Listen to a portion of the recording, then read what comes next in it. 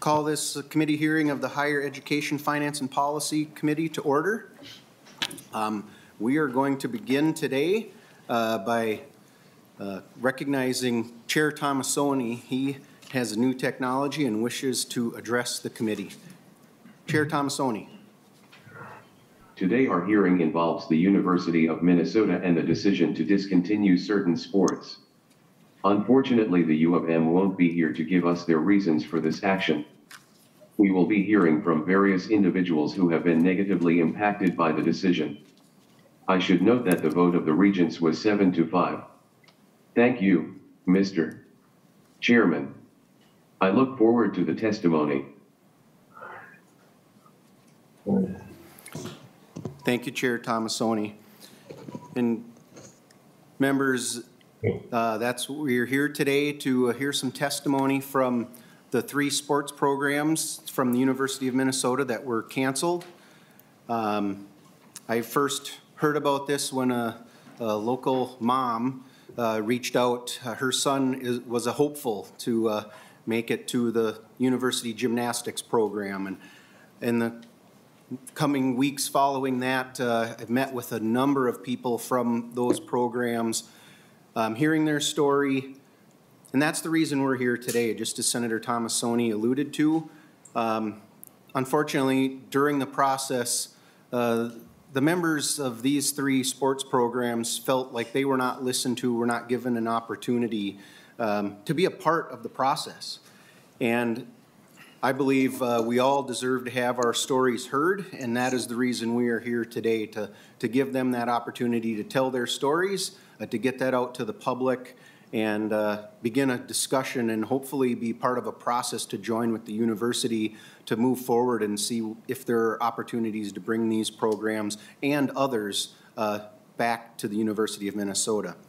So with that, we will begin the testimony. And we will begin with Ms. Anne Marie Rogers. Ms. Rogers, please identify yourself for the record and begin your testimony. Good afternoon, Chairman Mr. Rarick and esteemed senators. My name is Anne Marie McNamara Rogers. Thank you for the opportunity today to outline what transpired in 2020 when the U of M Board of Regents voted to eliminate men's tennis, gymnastics, and indoor track on the recommendation of the athletic department. We hope the legislature will take a look into how this decision was made, looking at the lack of transparency in the process, help advocate for the student athletes at the U, and hopefully reinstate these sports. The biggest advocates for student athletes at a school should be those in the athletic director's office, and we'd like to see that at our university. My family and I have a long history of support for the University of Minnesota going back 70+ years. My dad, Bob McNamara, and his brother, Pinky, played football at the U in the 50s. The U provided scholarships to these 2 poor kids from Hastings, and they spent the rest of their lives paying back the school with donations, service, advocacy for student athletes. In fact, my Uncle Pinky was a regent at the University of Minnesota. In 2002, men's and women's golf and men's gymnastics were threatened with elimination. Bob and Pinky, along with athletic director Joel Maturi and other alumni, leapt into action and saved those sports through donor fundraising and teamwork. Together. The AD and alumni worked together because they all cared about saving the opportunities these sports provided for students. Of note is that spring, the golf team, the team that was on the chopping block, won the national championship. This is the national championship ring given to my dad by the golf team that won the NCAA title that year. They thanked him for fighting for them and not giving up. There was no common advocacy leading up to the vote like there was 20 years earlier. Instead, it involved alumni, coaches, and the athletes themselves in an impossible fight against the athletic department and president. One of the worst things about this whole ordeal was the complete lack of collaboration that ran antithetical to the decades of collaborative spirit that was the hallmark of our university. Now, a brief history of the timeline of events leading up to and following the vote to eliminate the sports. It's important to note that the budget deficits and the attitude towards non-rev sports predate the present administration. A portion of the deficit facing the athletic department was the result of then AD Norwood Teague's Athletic Village project, which cost an estimated $166 million in 2013 and has yet to be fully paid off. Teague commented publicly that the university's focus would be increasingly on revenue-generating sports and that non-rev Olympic sports would play a lesser role. More concerning than the Athletic Village debt service was the inference that Olympic sports were not a priority. In spring of 2020, in the early stages of COVID, President Gabel publicly communicated that she had asked all university departments to review their budgets in the face of expected budget shortfalls. On May 9th, reports began appearing that the athletic department was faced with a significant debt, and Athletic Director Coyle said everything was on the table to address the issue. After that, up until the subsequent public communication of his plan on September 10th, 2020, no conversation or engagement was held with the affected parties. They didn't even know they were the affected parties. They were blindsided. At one point, it was stated that the men's sports were being cut in part to satisfy Title IX.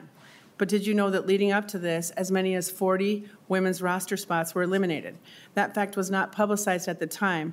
While the Title IX compliance flag was waved, this dishonesty played a large role in influencing key regions' votes. In fact, as the rule is written, we seem to be in compliance with Title IX before the cuts took place. At another point, it was stated the budget was the reason for the cuts. As the last couple of years have unfolded, that doesn't make much sense either. In an open letter on September 10th to University of Minnesota athletic community, the athletic department finally publicly outlined its solution to address the debt crisis. A projected debt of approximately $75 million was now anticipated and included the Athletes Village debt. The solution on the table was to eliminate men's indoor and outdoor track, men's gymnastics, and tennis. Estimated savings was to be $1.7 million of recurring costs. Also announced were some administration cuts amounting to an additional $1.3 million for the coming year. This was to be followed by requesting a loan to cover the rest, $75 million. The September 10th announcement set into motion stakeholders' efforts to get the facts of the story out. A final Regent vote on the issue was set for October 10th, 2020 at the next Regent meeting. Disappointing was that a decision of this magnitude, amidst a flurry of confusion around Title IX numbers and financials, was given only 30 days for public airing, no town halls, and no further explanations. In regards to engaging with the athletic department and president's office, I want to be clear that they did agree to meet with tennis supporters. These meetings seemed to be just checking a box, and they did not engage in any meaningful problem solving or collaboration. They did not accept numerous requests with other affected sports, despite many requests. Sorry about that. The coaches and athletes were notified about the demise of their sports only minutes before the announcement on September 10th. When the coaches were notified, they were told not to bother trying to raise any money and that the decision was final. When the teams raised money anyway, their substantial pledges, donations in excess of $4 million, were rejected. We were shocked and appalled to be met with a complete dismissal of any collaborative problem solving when we came to the table with solutions and had been told the problem was largely financial. In the aftermath of the October 10th vote by the Board of Regents, some very concerning information came to light about the internal governance processes of the board regarding this vote. It has since been reported that throughout the evening of October 9th, 2020, the vice chair of the board called several regents who were reportedly undecided to try to influence their vote at the last minute on an under-the-table new proposal to remove outdoor track from the public resolution and cut the proposed eliminated sports to 3. The rationale for retaining outdoor track was in part due to concerns regarding protecting the diversity of then current track athletes. What wasn't fairly represented to the board or public was that cutting indoor track is the same as cutting outdoor track. Few quality runners will come to Minnesota in the future without maintaining the proper pipeline of an indoor and outdoor season. A few of the regents balked at the change in the proposal that happened literally in the dark of night and was presented after the meeting had started, which is not meeting protocol. When one regent motioned for a delay in the vote so there would be time to discuss this non-consulted change resolution, his motion was voted down, and the new proposal, just minutes old, ended up passing. The board voted 7-5 in favor of the fateful proposal. Jael Karendi, then student representative to the Board of Regents, spoke during the meeting, making an impassioned, eloquent plea for reconsideration of the proposal on the table on behalf of the students. She was summarily ignored. In fact, every time this issue was raised by students and student athletes themselves, they were either denied the chance to speak or their input was ignored. Most disheartening was the lack of advocacy for those student athletes affected. The vote by the majority of the board ignored the voices of thousands in the Gopher community and across the state who were pleading for the regents to do the right thing. The majority of the board didn't do their job by failing to listen to the public they supposedly represent. A review of athletic department revenues and operating expenses in required NCAA financial reports raises questions over the validity of the department facing a trend of deficits. As COVID restrictions eased, revenue sports resumed, and the actual debt crisis went down considerably from the $75 million to roughly $20 million. At one point, the athletic department, months after cutting the sports and saving roughly $1.7 million, asked for a loan from the university for $21.5 million. It seems a loan of this size could easily have covered the cost of the 3 sports. Between 2019 and 2021, the football salary pool increased by $3.1 million, and just weeks ago, further salary increases and extensions were given to football coaches, volleyball coaches, our athletic director, and the president of the university. That is money that could have kept our sports, but instead of going to students, that money went to the people who were instrumental in cutting the sports. Think about that. It's ironic that the raises given by the Board of Regents to the athletic director and president nearly matched the dollar amounts saved by cutting the 3 sports. October 10th, 2020 was a sad day. A decision was reached permanently in a closed process. It was reached based on shifting information with little interest in listening to others' ideas, including those of the students. It pained us to see the chain of events that killed opportunities for these athletes and tarnished our university. As one regent put it on the day of the vote, this was not our best moment. We would most certainly agree. Back in 2002, men's golf and gymnastics was threatened with elimination. The athletic department advocated for athletes. This time that was not the case. That's why we are here today. I showed you this 2002 national championship ring earlier, which my father wore proudly the rest of his life. Someone once said to me, "I didn't know your dad was so interested in golf." It wasn't about golf to him. He was fiercely protective of opportunities for student athletes, and he knew firsthand that these opportunities can be life-changing. Let's follow his lead again. Thank you so much, Mr. Chairman and esteemed senators, for shining light on this problem. Thank you very much for your testimony.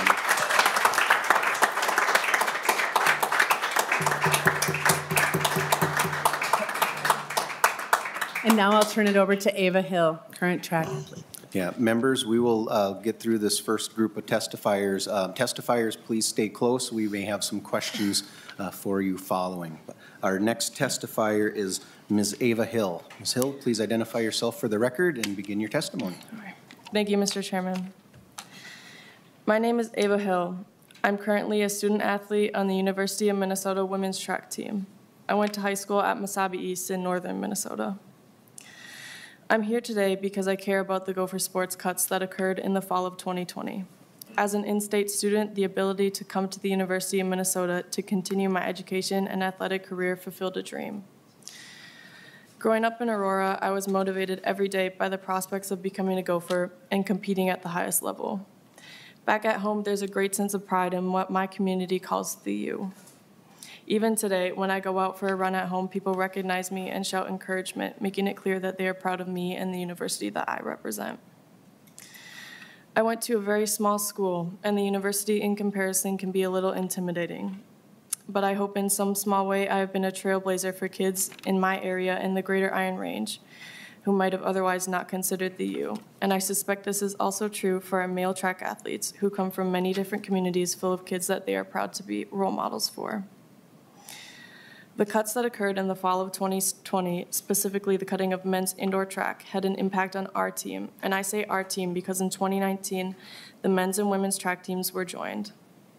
Today, every time I travel with our women's team to indoor meets, we are reminded that part of our team is left behind. All of us on the women's team acknowledge that we have earned all of these racing opportunities, and we know that the men have too, but they now have an extra hurdle to go over in trying to compete against other men's teams who enjoy the liberty of having an indoor season. Without an indoor season, our men's team will suffer from a recruiting standpoint as well as a competitive standpoint. I'm also acutely aware that women's roster spots were cut in the fall of 2020. I wonder how many women like me and other towns around the state will lose the chance to be role models in their communities because officials at the University of Minnesota decided that there was not room for them. Long term, the women's track team fears for the competitiveness of the men's team. We know that they are just as talented as those who get to compete at Big Ten and national meets, but the opportunity to earn these spots at these meets has been unjustly taken away. I suspect the Gopher women's gymnastics and tennis teams feel the same disappointment, as the men who compete in their sports have had their opportunities stripped away as well. If you don't remember anything I've said today, I hope you will remember this. Kids have big dreams, and the decisions made in the fall of 2020 impact young athletes who dream of attending the University of Minnesota and who are capable of becoming positive role models for the people in their communities if they are given the chance. Thank you, Mr. Chair. Thank you, Ms. Hill.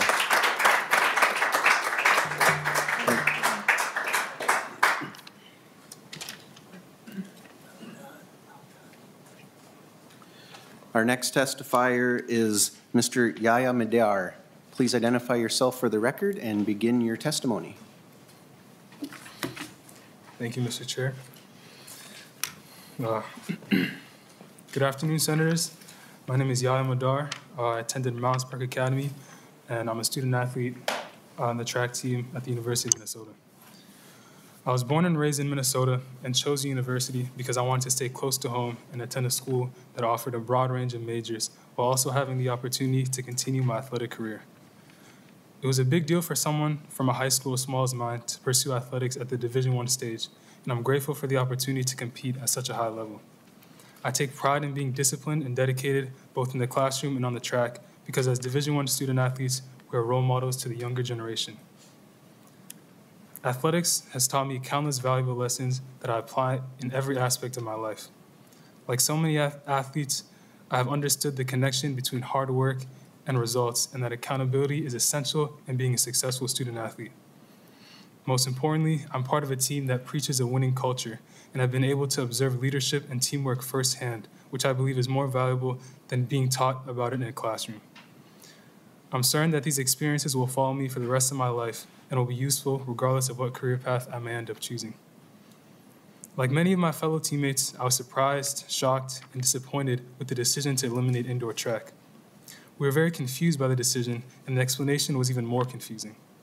There's a sense of hopelessness and uncertainty for our future as we try to find the best way to let our voices be heard. While we did have immense support from our women's team, and who are also having roster spots reduced, as well as the other teams that were cut, we were still missing support from the athletic administration. My teammates and I felt like we didn't have any support from the authority figures that could influence this decision. If there's one thing I hope you remember from me, it's that cutting these teams don't come without a consequence. While it's easy for our team to be seen as just a small number of the many athletic programs the university has to offer, remember that we are people too. We are people working to develop our life skills, and the experiences we make outside the classroom are just as important as those in it. I can't emphasize how hard we have worked and how much time we have put into each of our sports for it to be taken away so abruptly. Walk in our shoes before you make decisions that deeply impact our lives. It isn't just those who are cut that are affected, but families, friends, and everyone who has supported these teams are impacted as well. Everyone on our track team, and I'm sure on the tennis and gymnastics team, knows that we deserve to be heard. Please fight for us. I promise we are worth it. Thank you for your time. Thank you for your testimony.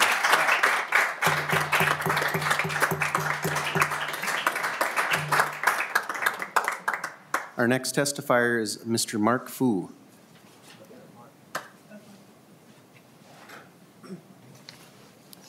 Please identify yourself for the record and begin with your testimony. Thank you, Mr. Chair.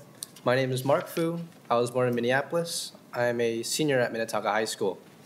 I started gymnastics when I was 2 years old. My mom was pregnant with my two siblings, and since I was very naughty, she decided to put me in a community gymnastics program to keep me busy.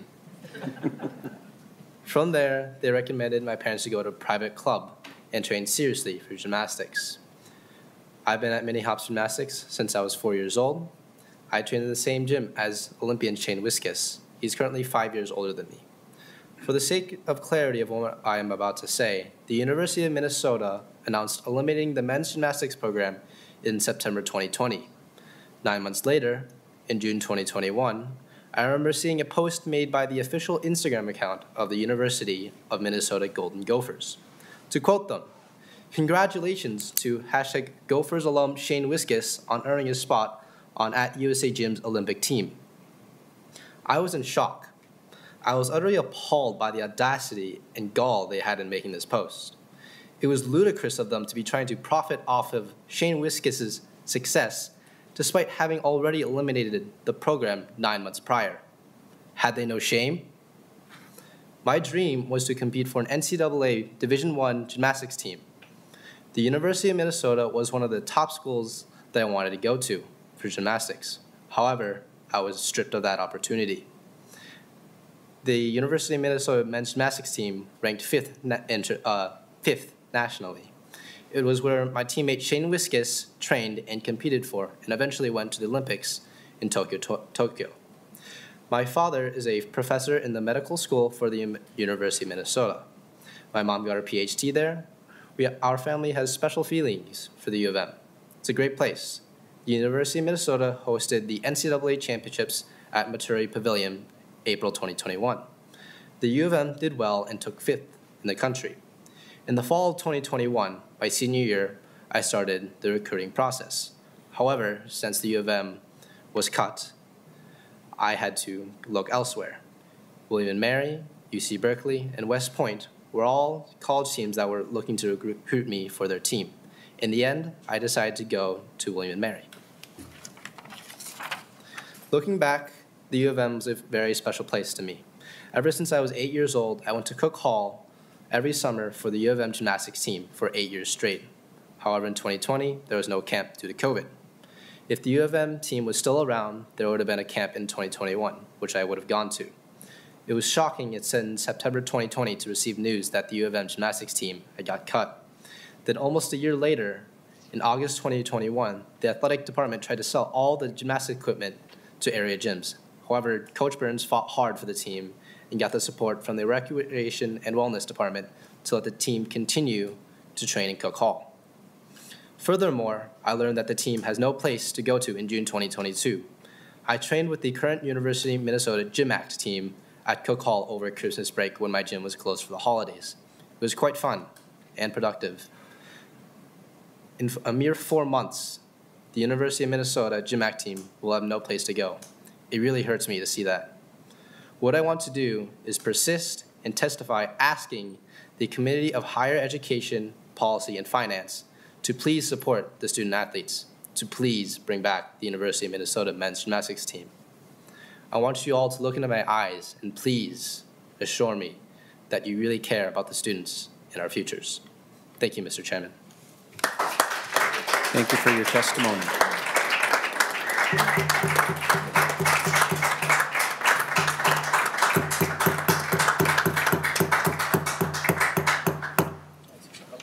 Our final scheduled testifier is Mr. John Roethlisberger. Please identify yourself for the record, and you can begin your testimony.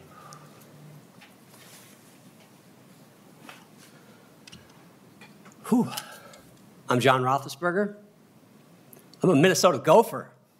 I'm an alumni and a former student athlete at the U and a gymnast, obviously. And first of all, I just want to thank Chairman Rarick, the senators, for allowing us to be here today. It means a lot to us. It really, truly does. And this isn't just about a gymnastics team, a track team, and a tennis team. This is much bigger than that. I wouldn't be here right now if it was simply about those 3 teams. This is about a much bigger problem in college athletics. It's about an unsustainable model of college athletics that needs somebody to fix it. And before I get to that point, though, I want to talk about a little bit of my experience in the process of how we got here, and just a little bit about the agenda of the University of Minnesota and how it really flies in the face of what they said their reasons were for getting us to this point. I also had a telephone conversation with Athletic Director Mark Coyle after he made the announcement, but before the Regents had a chance to vote on his proposal. And like Anne Marie described, my phone call was also a check-the-box moment for Mark Coyle. He didn't want me to get in a situation like this, for example, and say, I called Mark Coyle and he never called me back. So he checked that box, which is fine. And he told me on that call, he said, John, I am so sorry. We had no other choice. We looked at this from every direction we could. We tried to find another option, but there just wasn't another option. And to say that that's hard to believe, and I'm going to be kind here and just say that that's hard to believe rather than saying he was lying to me. You know, especially when you look at, for example, the Regents meeting where they were to have the vote on Coyle's proposal to drop 4 sports. That miraculously, as Anne Marie described, they found a way to save outdoor track, which there's an irony there. As I was walking into the Capitol today and the wind chill was about -20, I thought to myself, wow, Minnesota doesn't have an indoor track team. I bet they'd love to have one now. But they solved the problem that Mark Coyle told us that he had by dropping 3 sports, which is great. However, that brings me back to his original statement that I assumed that he said that he and I assume lawyers from the University of Minnesota and administrators had done everything they could to avoid dropping 4 sports. Yet, when it came down to solving his problem that he said he had, he changed his proposal and he only dropped 3 sports, which makes me wonder, did he really do everything he could to save as many sporting opportunities as he could? Because if he was trying to save the opportunities, wouldn't he come to that meeting with as few sports on the table as he possibly could have? Wouldn't he hold back that track team as long as he possibly had to at all costs? You know, it leads me to the assumption, and I have a hard time finding any other reasoning other than either he really didn't do everything he said he could do to save those sports teams, or he wasn't trying to save those sports teams, or maybe he just wasn't competent enough to find a way to save them that the raise that he just received would indicate that he is. Because I refuse to think that they actually did everything they could, and it makes me wonder, how many of those teams really did they need to drop? Because apparently they didn't really need to drop outdoor track.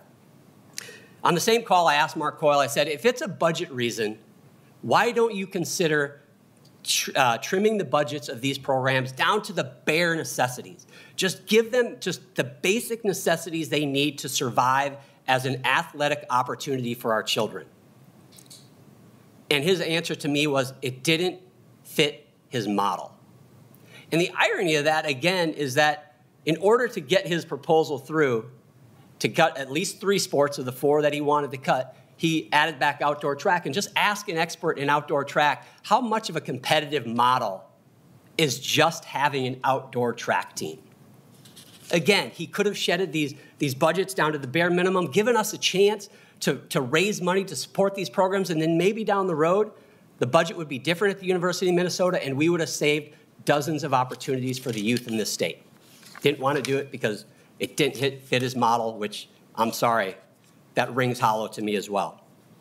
Before I got off that call with Mark Coyle, I said, why didn't you reach out to the community? Why didn't you reach out to these specific sports, to the alumni, to the boosters, the people that are invested in these programs, and say to them, hey, here's the problem we have. Here's where we need to get to, and I need you to help me save these. I need you to help me find a way to keep these programs. And I will never forget his response. It went just like this. It was great talking with you, John. The call was over. Here's the truth about Mark Coyle's non-answer to my question. He didn't want to do those. He didn't want to reach out to the very people that could save the program because he did not want to find another solution. Prove me wrong. Find me one thing that Mark Coyle and anybody else, for that matter, who was involved in this decision did to actively try to save these programs. Find one. Anne Marie alluded to what an administration could do if they really do want to solve a problem and save a program. 2002, 2003, they tried to drop men's and women's golf and gymnastics. The administration said, here's the problem, here's what can be the solution, and by gosh, that community did it. It was one of the most amazing things that I have seen. There was a telethon. There was a pep rally in the Mall of America, which the marching band from Minnesota, and we saved those programs. Furthermore, I ask you, what does the university do or the athletic department do whenever they need something? What is the first thing they do when they want to endow something, save something, build something? For example, a new outdoor track or a multi-million-dollar student-athlete center. What's the first thing they do? They reach out for help. They reach out for money, right?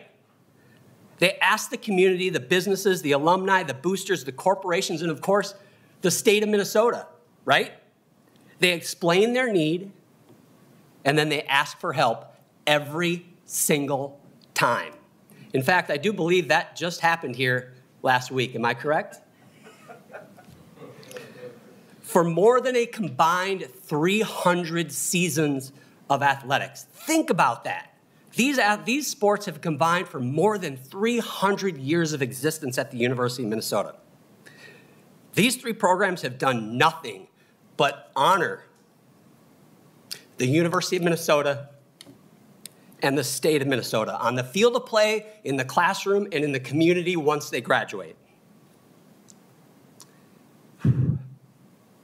They have represented everything that this university and this state strive to be, literally. They have created the doctors and the developers and the teachers and the engineers and the coaches. They've created Big Ten champions, NCAA champions, and yes, Olympians. They have gone out in the community and changed this state and changed this world. It is undeniable. No one dare argue that they haven't.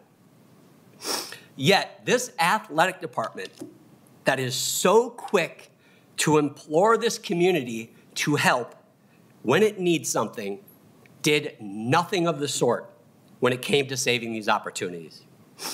The reason is, I believe, they did not want to save these programs. They absolutely could have. Don't let them lie to your face. They absolutely could have saved these programs. If they had put the time and effort that they put into cutting these programs, into saving these programs, unfortunately, I would never have had a chance to meet you guys here today because we would be competing right now. That is a fact. And if there's still a question about the motivation of the University of Minnesota and the athletic department on this, ask why, after multiple requests to the athletic department and the regents to speak to them, to be part of the solution. We wanted to do the heavy lifting, but after multiple requests, we've been denied. Why would the university try to cancel this hearing? They tried to cancel this hearing. That boggles my mind. And why, when they were here last week asking for almost $1 billion, if they truly believed they had a Title IX problem and they truly valued athletic opportunities for all of our children and grandchildren, why in that huge request did they not have a tiny line item, for example, to add a women's wrestling program? If these are valuable, that is something that they could have done. Title IX problem, gone. And the thing that's hard for me is I ask myself, why are we fighting them on this? It doesn't make any sense to me. We should be fighting this problem together. We should be here. We should have come to you together. Mark Coyle and Joan Gable should have invited us here and said, hey, these opportunities are way too valuable. We can't lose these. State of Minnesota, help us. Work with us as a team. The ironic part of that is if we don't win, everybody loses. Everybody. So here we are. That's the process that got us here. I think there's little question in my mind that the motivation and the agenda that they have does not match what they've said publicly. It doesn't. I don't see how, given everything that they've done and the inconsistency of what they've said and acted, would indicate otherwise. But now here we are. And our push with the regents and the university was never to get them to just say, all right, John, here's your programs back, rubber stamp the budget, and we walk off into the sunset. That's never been what we wanted to do. We didn't want the easy way out. We said, look, you can bring these programs back. That doesn't solve the problem. We want to be an active part of solving the problem because there is a problem in college athletics. The model as we know it in college athletics is broken. And that is the one thing on that phone call with Mark Coyle that we agreed on. He even acknowledged that, yes, the college model as we know it is broken. There are fewer athletic opportunities while athletic department budgets like ours at Minnesota have exploded over the last couple decades. For a $120 million athletic department budget like the one we have, we should not be cutting sports. We should be adding sports. I've always contended that to truly have an athletic opportunity for a young child, for a high school senior graduating and going to college, to truly have an athletic opportunity at its very core, at its very essence, you needed two things. You needed a coach and you need a place to train, and you have an athletic opportunity. That's why I asked him to cut the budgets, because I knew the value of an athletic opportunity. I knew he'd still have it. I've been around Minnesota sports since I was born. My dad was the gymnastic coach at the University of Minnesota for over 3 decades. And by the way, he was one of the best coaches of any sport to set foot on that campus. I'm proud to say. I literally grew up on that campus, and I have had a chance to see college sports in a very unique way. And I'm going to encapsulate this as clearly as I can. College sports has become an unwinnable arms race. And even with massive budgets in the hundreds of millions of dollars, it will continue to offer fewer opportunities for our youth, and that hundreds of million dollars will not result in more wins, and it will not result in more championships unless people like us do something about it. Because here's the thing. Athletic directors like the one we have and across the country, they don't have the resolve to tackle this problem. And more importantly, they are not incentivized to do so. Mark Coyle is a great example.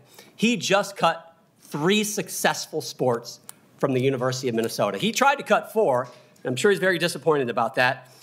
But less than a year, 2 years later, he was given a raise and an extension. To me, it's pretty clear what the playbook is, and Mark Coyle, in his defense, he's playing it exactly how he was incentivized to do so. Ironically, you know, within that realization that college sports is broken, to me, and maybe foolishly, I really believe that, you know what, this is Minnesota, though. This is different. This is a national problem, but this is Minnesota. Minnesotans are different. We are bred to solve this problem. And as I was writing letters to senators and regents and the athletic director, I'm writing and I'm so proud of myself. I'm like, yeah, they're going to read this. There's no way they're going to say no. We want to help. This is Minnesota. We're going to solve the problem. I really, truly believe Minnesota can be the genesis to solving this larger problem. You know, 50-some years ago, there was a problem with female participation in collegiate athletics. And then Title IX was created, and female participation has grown significantly since then. And that's very near and dear to my heart because my sister was an Olympian. She's a gymnast. She was the first ever individual NCAA champion to come out of the University of Minnesota. I'm super proud of that, and I'm probably more proud of that than she is, to be honest with you. And I don't want to compare this and say this is the same as women's struggle to get a foothold on collegiate athletics. But this is a new crisis in collegiate athletics, and this is going to affect men's and women's opportunities. This is going to affect the opportunities for our youth. And I want people to look back in 50 years, and I'd love to be alive in 50 years to look back, and I want them to say, wow, look at all of these opportunities for our children to go and participate in collegiate athletics. And I want somebody old like I would be at that time to turn and say, you know how this started. You know where the genesis of this moment came, where we had 40 athletic opportunities at the University of Minnesota? It started in the state of Minnesota, and it started at the University of Minnesota. Maybe I'm delusional. Maybe I'm full of delusional grandeur, but I believe in the state, and I believe that really can happen. We have alumni, boosters, supporters, and maybe most importantly, we have parents of youth in this sport that are ready to devote their time, their ideas, their energy, and their money to solving this problem. We have a vision of what could be, and I truly believe Minnesota is the place to make that happen. You know, has anybody wondered, why the president who presented their case last week right here for $1 billion, much of which is designed to attract talent and amazing people to this university who will be a valuable part of the community once they graduate. Yet, at the same time, as they're asking for money to attract these talented, amazing people, they are cutting the programs that have done that very thing for more than a century. It boggles my mind. How do you explain this? And I hope that you all aren't afraid to ask that pointed question. And I hope at the very least it gives you pause. I grew up destined to be a Gopher. No doubt about it. I made 3 Olympic teams, and I represented our country, but more importantly, I represented the state of Minnesota. And I'll never forget, after my last Olympic Games in Sydney, Australia, it was the year 2000, and I was outside the venue. We had come up short, winning an Olympic medal. It was heartbreaking, I'm not going to lie. But I was spending a little time with the local media, the Minnesota media that was there. And I was talking to Tim McNiff, who I believe was with KARE 11 at the time. And I told Tim, I go, Tim, I wanted to win that medal for the state of Minnesota. I wanted to be able to go back to Minnesota. More importantly, I wanted to go back to that campus and walk into that Bierman Athletic Building and say, here, this is for you. Because that's how I've always felt about that place. And I'll be honest, there's thousands of other people, boosters, supporters, fans of that school that are like me right now that have a really hard time feeling that same way because of how this process has gone down. Yeah, I have 3 boys, and I brainwashed them to be Gopher fans, I'm not going to lie. I brainwashed them from as soon as they were old enough to understand the words that were coming out of my mouth. I brainwashed them to be Gopher fans. In fact, I sent a video to Mike Burns a few years ago, and it was my then 1- and 2-year-old sitting in a shopping cart in a Target in the middle of Knoxville, Tennessee, singing the Minnesota Rouser. And I want to challenge anybody to teach their kids at the age of 1 and 2 how to sing the Minnesota Rouser, but I did it. We got a lot of funny looks from people in the store that day. They're athletes. And like thousands of other parents across the state of Minnesota and across this country, I would love for them to get the opportunity to be collegiate athletes. I contend, and I've said this for years, being a collegiate athlete is the greatest experience you can have in all of sports. Would not trade my collegiate experience for an Olympic experience, and that is the God's honest truth. The opportunity to be a collegiate athlete changes lives. And the people that have that opportunity go on to change other people's lives. Here's the thing. We need you. We need all of you. We have been pounding on a door that will not open. We've been climbing an avalanche. We can't get anywhere without you. This is the first chance we've had to speak our minds. We need you. This needs to be the team effort that we asked it to be from day one. So we are asking you to create a commission to examine collegiate athletics at the University of Minnesota, to examine this decision, to help us reinstate these programs, but more importantly, to help set the table for creating more opportunities for more of our youth in this state and well beyond our state. Can you force them to do something? Not as I understand it. But your influence is undeniable, and we need it, and we can't do it without you.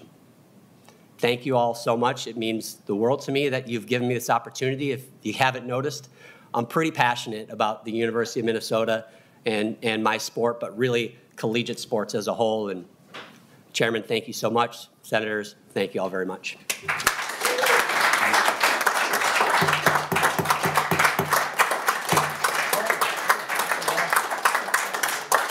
Thank you very much. Testifiers, we ask that you be ready to maybe come back up to answer some questions. You got to give me a minute. And members, I think you saw firsthand as I started speaking with this group, and we see many of them here in the room, and we know there are more online, the passion that is there, the desire to make a difference and to, I think Mr. Roethlisberger said it very well. They're not just here to demand that their programs be brought back. They want an opportunity to help change the atmosphere, to change the direction that college athletics is going. And I think as we look at this group and we listen to them, you can't help but feel that passion, and you know that they're ready to step up and help look at what it's going to take to make those changes. So I, for one, am going to be, asking the university to take a long, hard look at what they're doing. It unfortunately seems to be a recurring theme that they make their decisions in a vacuum. They're not getting the input from their students, from employees at the university, from future students, and even here, those of us in the legislature. So I know that the university is not here today. They're claiming the court case that is pending is the reason.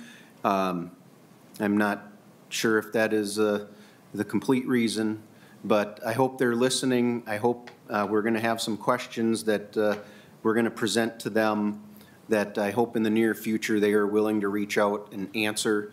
And as the request was given, I hope they are willing to reach out to these groups and engage with them to look at the opportunities that are there to change the direction that programs are going, that the way athletics is going. And I'm very glad he brought it up. I was going to ask a very leaded question to Mr. Roethlisberger.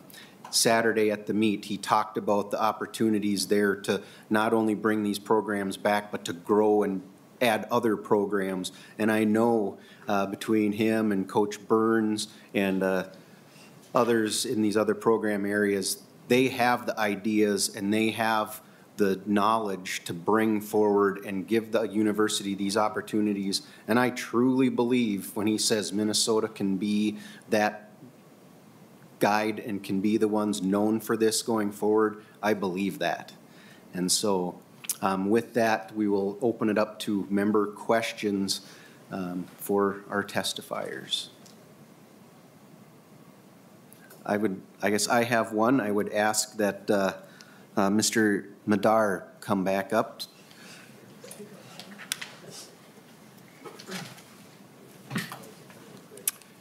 Thank you, Mr. Chair.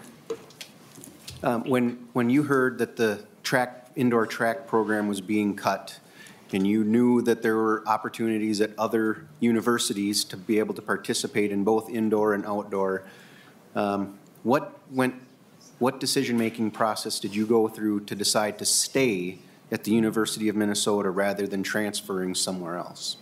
Okay, it's a great question. So at first, obviously, I was uncertain about my future with track in general. I think the University of Minnesota has definitely been my #1 school, you know, since I started track back in 8th, 9th grade. So for me, I felt like a special connection with the school, and I knew if there was a chance for me to stay at the university, then I would definitely take it. At first, as you may know, both indoor and outdoor were going to be cut, and when the votes came out and they decided to keep outdoor track, I think I kind of clinged on to the hope of indoor being reinstated and you know, continuing to compete for the university and stay in my community that, you know, I'm extremely familiar with and comfortable with. So I think I definitely considered entering the transfer portal as my teammates obviously had.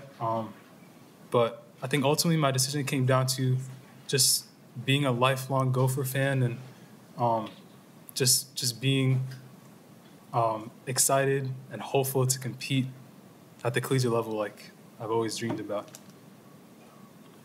Thank you very much. Senator Goggin, you have a question? Yeah, yes, I do, Mr. Chair. It's for Ms. Rogers, though. It's for Ms. Rogers. I was hoping she could maybe shed some light on back in 2002, you know, they saved the men's and women's golf and also the gymnastics. Is that correct? Mm-hmm. How did you do that? Well, it wasn't me, it was my dad. So, how did your dad do it? Yeah, so they went to him, as John said, they always went back to the donors when they wanted something to happen. And I think the short answer to that is that they worked together with the athletic department. So there's a picture on the brochure from that has Joel Maturi in the middle, and it was my dad, Bob McNamara, Lou Nanny, and Harvey McKay in the telethon that John referenced. They had a telethon and raised the money. They said, here's the number you need to make. They were going to do it, whatever, and they did it. So, and then that year, that team that was supposed to be eliminated, the golf team, won the national championship. So the guy from the Star Tribune just asked me, how did he get that ring? And the golf team awarded him the ring. It says McNamara on the side, and he proudly wore it the rest of his life. He was so proud of those athletes. So. Thank you very much. Senator Putnam. Thank you, Mr. Chair. I just initially want to say thank you to all of you for being here to testify and for all of you here showing up to watch them testify. That level of commitment is profound. And I don't need to be convinced about the significance or importance of college athletics. I ran track in college 30 years and 45 pounds ago. And one of the things that I find challenging is that this is not a new debate or a new concern. It seems like every couple years there's another sport that's about to get cut. And so, John, I especially like your sense of seeing this as an opportunity to re-envision how we think about the relationship between athletics and universities. Because we can't keep having this conversation every couple years when it's always the same sports, or when these particular sports are always kind of on the edge of being cut. It's not a great place to be. Again, I want to thank you all for being here and for your passionate testimony and your conviction and your commitment to making Minnesota a better and faster place. Thank you. Senator Goggin, another question? No. All right. Senator Clausen.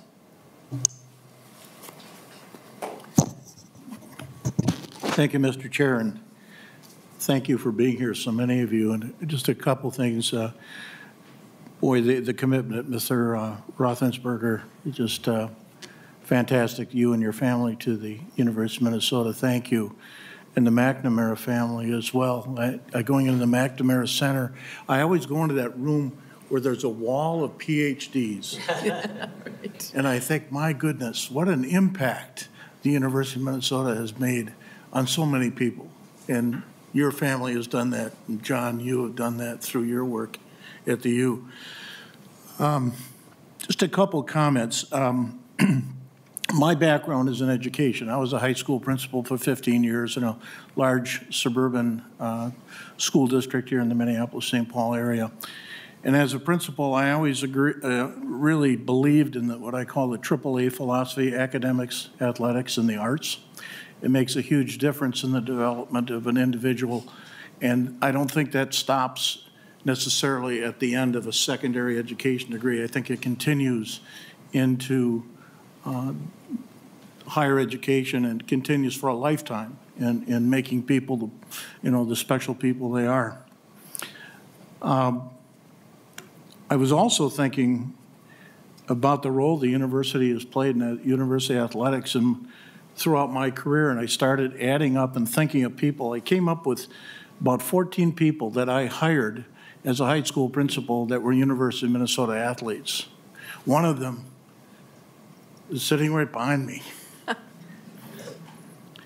And I know what it's kind of like a pass it on, that they went through athletics and they're passing on their experiences, their expertise, their values onto young people. Very important. One of the things that I'm involved here at the Minnesota Senate is I'm one of the two, I guess, leaders, you could say, of the Regent process. I'm on the committee that vets the regions, interviews the regions, and makes recommendations to the full Senate on who really qualifies as a regent. And I'd have to say that we've had some outstanding candidates. We've had some great people. And so I really would like to believe that time was taken by the regents in this, and they certainly have the right to on how they vote. But I think one of the things that is so important is that I think those people are committed. I know it seemed to be a close vote, you said. 7-5, is that right? 7-5. It was a close vote. And, that's one of the important things that we do. As senators and House of Representatives, we vote on who are going to be the University of Minnesota regents. And I think in the back of my mind, as a senator, I believe that the governing body, whether you're on the city council or whether you're a region of Minnesota or whether you're sitting here in the legislature, that you have a responsibility, and that is you that makes that final decision. So I hope, and knowing those people, I hope that they certainly did a good job in thinking that through. It's a really a difficult issue. I know it's important to some of the students that we've heard from, future students, future of our state. So I really appreciate you being here. I don't think you can downplay in any way the importance of the University of Minnesota to our state, you know, as an economic engine, as a trainer of future generations of people, whether that be in education, business, medicine, what have you. So it's really very important. I think also some of the things that I've heard, I've seen and believe myself that college athletics to a degree has been broken because the exorbitant salaries that we're paying to certain sports, the game day experiences, all of that. I mean, it's quite a thing, and I enjoy that. I mean, I've been at the university and enjoyed that as well. But I don't have a vision for what the future might be on this issue, but I greatly appreciate you all being here and offering your testimony, your personal experiences. And I guess at this point, there is a legal issue that's involved, and that may play out in the final end of this as well. But again, thank you so much for being here. Greatly appreciate your time and sharing your story. Thank you. Thank you, Senator Clausen. And when I was at the gymnastics meet Saturday, there was a story told to me, and I apologize, I cannot remember your name, but would our dentist please head up to the testifiers table? I do have a question for you. But, you know, I think we've all heard this. The university is looking for the best and the brightest to come to our school, and we're looking for ways to recruit them. And your story was one that just reached out to me as to this is exactly the type of tool that the university can use for that. And so if you would identify yourself for the record and tell me your story that you shared with me on Saturday. Thank you, Mr. Chair and Senators. Wow. My name is Dr. Joseph Ray. I sent you all an email earlier, and Joey Ray is what people know me as in the gymnastics community. I had a great career, like Johnny and Brian and so many other Gophers. We talked about Clay winning 2 NCAA champions that same year that the golf team did when our sport was saved. I had a great career. I graduated from the College of Biological Sciences. I graduated from the University of Minnesota Dental School because once I got here, I wanted to stay. I didn't apply anyplace else. I wanted to stay here. I was recruited after a real great career as a high school gymnast, a junior Olympian in that program. I was recruited by more than 6 schools. We're only allowed to go to 6 recruiting trips, but I was recruited by more than 6 Division I NCAA universities. And I chose Minnesota above the rest of them because of their great gymnastics program, the history, the guys they produced, the guys that came before me, and their biology program. I was a biology major. I thought that was really cool. I wanted to study that. And I knew, you know, gymnastics, you know, I'm not going to be a professional. They didn't have such a thing. I'm going to have to, you know, work. I mean, not that gymnastics isn't work, but I'm going to have to do something other than the gymnastics. So I was thinking about my education as well. And so in doing that, I'm so grateful to have practiced dentistry for 30 years in Minnesota and supporting a number of families who worked for me in my practice. And as a result of me staying here, I had other opportunities to serve in my communities as a coach. And a bunch of the guys that were coaching at that meet were kids that I coached. And, you know, I mean, it's like a whole big family. And as a pastor at the church around me, and I've got to minister to a lot of people who suffered from addictions and mental illnesses and other sorts of afflictions. And I got to invest in the communities that I live in, like real hit the road, this is where life is. And all of those accomplishments, achievements, and opportunities to serve people came directly from my experience as a Minnesota gymnast here at the University of Minnesota, being a Gopher, being connected with Johnny and Mike and Russ and Brian and Bob, and I mean, just, and the camaraderie, the focus, that you're in the gym doing the same thing. You learn to care about people around you. You learn to, and you carry that with you. And the sports like track, indoor, outdoor track, tennis, gymnastics, these kind of sports attract people who are hardworking, they're kind of goal-oriented, I'm going this way, and who actually care. I mean, not that the other sports don't care, but man, it's like, and people stay, and they invest in the community. Like I said, for 30 years, I served my community as a dentist, and I mean, and I'm just one guy.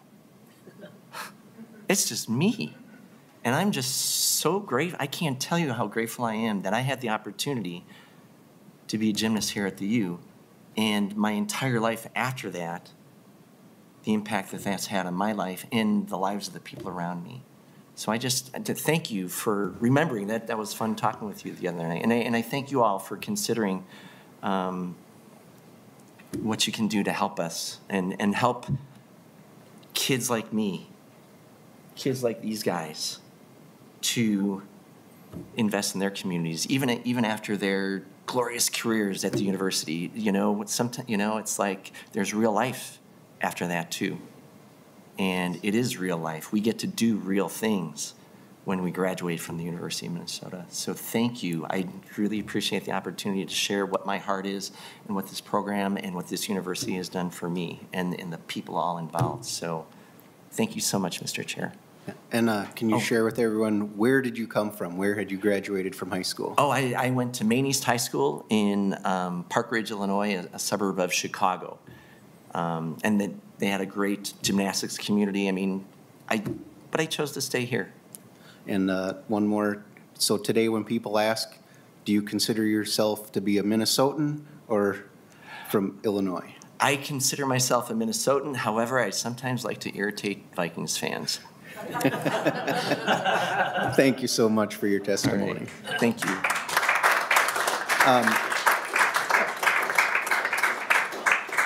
I have one other person I'd like to call up just to ask a couple of quick questions. He's been so involved in the background. Mr. Linneman, if you would come up and I'll ask the question, then if you would identify yourself for the record.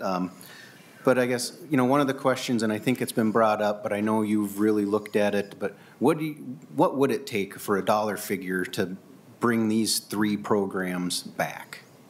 Well, first of all, thank you, Chair Rarick, Senators, and for all of our one-on-one meetings we'd have all so quickly. We appreciate it. And for all of my teammates that couldn't make it here, Hassan Mead, Ben Blankenship, training for the next Olympics, they obviously can't be here. They appreciate it too. The cost is just so low, really, at the end of the day. Indoor track alone saved $110,000. No coaches were cut. That's like bus trips to Iowa. We have over 1,000. We have nearly 1,000 alumni on the men's team alone. With the combined team, it's just not that much money. It doesn't make sense when you reduce the women's roster sizes of the track teams, and then to justify cuts to the men's teams over such a small amount of dollars. I mean, alumni relations and in high schools raise money like this. Maybe not Melrose, where I'm from, but maybe in Eden Prairie of sorts to support their team. To have that, we can do cookouts, golf outings, what have you. It's just none of this was considered. We did it anyway, though. John Roethlisberger mentioned this. By trade, I'm a fundraiser for a nonprofit, and I set up pledges. Not 1 year pledges, not like that. We told people, if you can put a money down to support your team getting reinstated, say it all comes back tomorrow, how much would you pitch in? Not 1 year, not 2. For 5 years, could you put in an amount? So then, you have a couple years to figure out weird budgetary concerns, and then you actually say, okay, we're a combined team, what are fundraisers we can do, all of those other aspects, and even roster management to do that, and we'll work on those together. And track is sitting here right now with $1.8 million in pledges of just just sitting, that I can't in good conscience tell them, send it to the university because we got back outdoor, when what if they cut outdoor next year and you have 4 more years of pledges with no team? That's just not good for my teammates and my alumni to do, especially when, you know, unlike Coach Wilson in the crowd here from the women's team, the fraternizing is common, so often we married each other, and when one team wants to support it, the other one might not. But it's sitting here, and that's just for that team. Overall, it's under $3 million, a $20 million loan that had to be done anyway. We both knew $75 million. You can't cut your way down to zero on that. That wasn't going to be possible. Even cutting it in half, we knew that there would have to be some sort of bridge, temporary issue. But we had money, we had solutions, we wanted to come with it, and we presented it. And not being considered it is just bad governance. To respond to Clausen's, Senator Clausen's comment on they did everything they could, they rebred outdoor the night before. Like, why would you do that if you studied everything? We had money even to cover both teams, and now we had for sure to cover indoor. So it just doesn't compute, and things just don't work like that when you have people that want to support teams. And then there'd be no public pressure on it. There'd be no public funding involved in it because we're just going to support them. But you got to give us the chance. But if we can't have a meeting to sit down with it, we'll talk to our elected representatives, we'll have constituents reach out to you, and they're probably going to keep reaching out to you, I'm sorry to say, for the next couple of weeks here. They probably will keep emailing and calling. But I do appreciate that. It's about $3 million, what we thought for all 3 teams. And track for sure covered it for a few years by itself for 5. And people on the live stream right now might be asking, Mike, do I need to send that in after this meeting or what have you? And we'll get back to those people on it. So I want to say thanks again for the opportunity. If you have any more questions, we're happy to be able to answer. I have one more follow-up. I know as we talked about things earlier, we discussed that each of the 3 programs currently have endowments. Do you have any idea, have you been able to find out what is going to happen with those endowments? Sure. In the case of, well, we'll start from track first. Obviously, there's still an outdoor team. Most endowments are for scholarships, right? Track has a designated under 13 scholarships for the team. Well, there's more events than scholarships, but that's with an NCAA rule. We can't fix that. So naturally, you're going to have more people than you have scholarships for, just how it goes. There's a few $1 million, Roy Griak, if you've heard of him, the coach that was there for 50 years. He does a big cross-country meet in Falcon Heights. It's a big deal. Has a named one himself. That one's still going to be active because there's still a cross-country team and there's still an outdoor team. That'll still be used.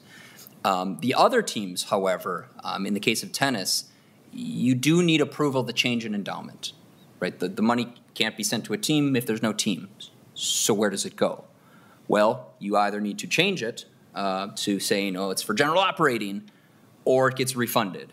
The problem is you can't refund it because some donors are no longer with us, or you can't identify an error, or different people donated it.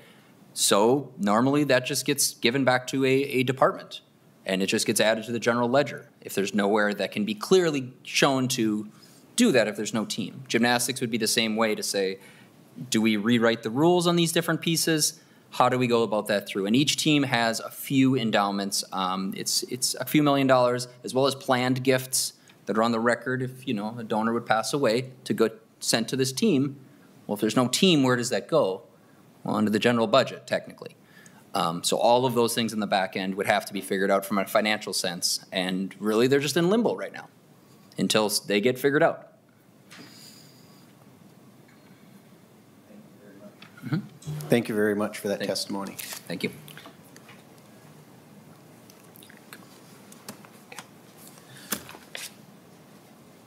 Do you have a follow-up on? Thank you, Mr. Chair. I just had a follow-up on the tennis endowment.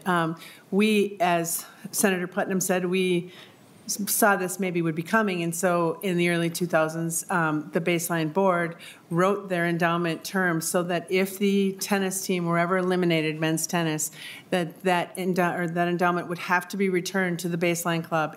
And we followed up with the foundation when these cuts were first announced and said, you know, it looks to us like our legal agreement says these need to be returned. And they said, yes, that's true. When the object of the endowment goes away, we will return it to you. So as Mike said, you know, we can't just put it in any fund, but the way the board or way the bylaws were written, it says that it can be used to support any tennis association in Minnesota, to support tennis in Minnesota. It doesn't have to be at the U.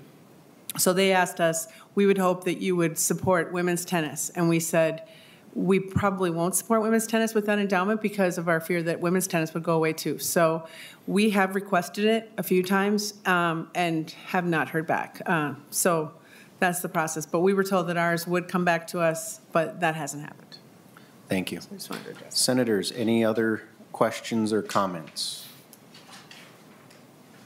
Seeing none. Senator Yep. online. Okay, Senator Jasinski, sorry.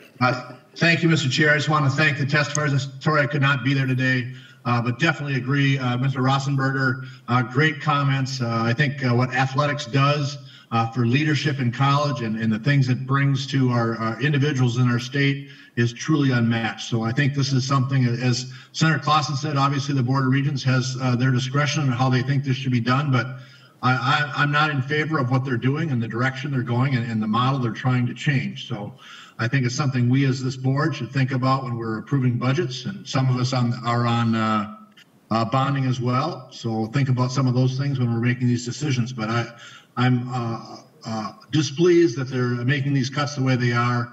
I met many emails from constituents and phone calls from constituents within my district who have the same concerns that many of you here do today. So that's my comments, and thank you for testifiers once again. Some great comments. Thank you, Senator Jasinski. Good to see you up, and I'm trying to tell, is that a snowmobile balloon I see in the background? So, couldn't resist. So, members, you know, again, I want to thank everyone who showed up today to support this group, everyone who is following online. We are going to have a series of questions that we are going to send on to the University of Minnesota. Mainly, I think, revolving around the idea of where is the University Athletic Department going? What is it going to look like? And are they willing to engage with stakeholders to help guide that path? Or are they going to do it in a vacuum on their own? So I do want to also mention, you know, this group has been amazing as I've spoken with them, their passion, and just, you know, seeing some of the folks who came out of it. It's great to have former Olympian John Roethlisberger here. I was also able to meet with our former and future Olympian Shane Wiskus. They, you know, and the thing I would like to also reiterate, you know, at that event on Saturday, you know, this gymnastics team, they're no longer Gophers. And they were not allowed to wear the block M, but everything they wore said Minnesota. They are still proud to be at the University of Minnesota and to represent our university. And that speaks volumes to me. Are they happy with the process that has happened? No. But they haven't bailed, they haven't gone anywhere else. This is where they want to be. And they want to work with the administration to make it happen. And I think I, for one, and I believe we've heard from a lot of people on this committee, and I think in the other body as well, that we are going to do our part to help bridge that gap and to make this happen. So again, thank you everyone for being here. This meeting is adjourned.